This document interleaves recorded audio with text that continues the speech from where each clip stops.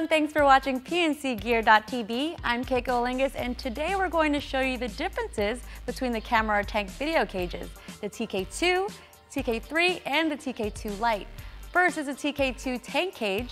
Your purchase includes one tank TK2 video cage, one rod clamp, two 8-inch long 15mm rails, and one hex tool. The TK2 tank cage measures 8 inches wide and 5 3/4 inches tall. You can also upgrade to use the optional TKT top handle. The tank video cage provides 23/4 20 threaded mounting points on the top plate, along with two 3/8-inch size female threads.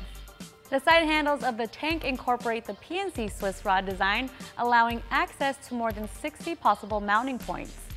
The bottom of the Tank DSLR cage is cut out for battery access on most full-size DSLR cameras.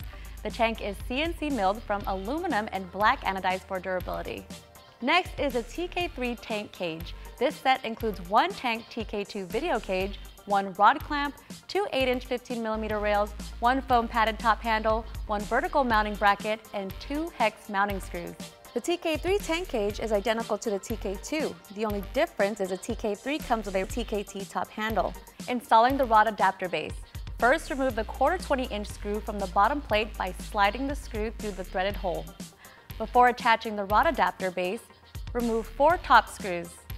Once removed, install the 1/4 20 camera mount screw through the bottom of the cage. Then install the 4 screws on top of the rod adapter base. You can now insert the two 15mm rails for your accessories. Installing the handle is easy. Install the handle plate on top of the cage using the 2 small hex screws. Install the handle to the top plate using the longer hex screw. You can also adjust the height of the handle as needed. And finally, our TK2 Lite. This set includes one tank TK2 Lite video cage, one rod clamp, two 8-inch 15mm rails. The TK2 Lite comes with the same top and bottom plate as the TK2.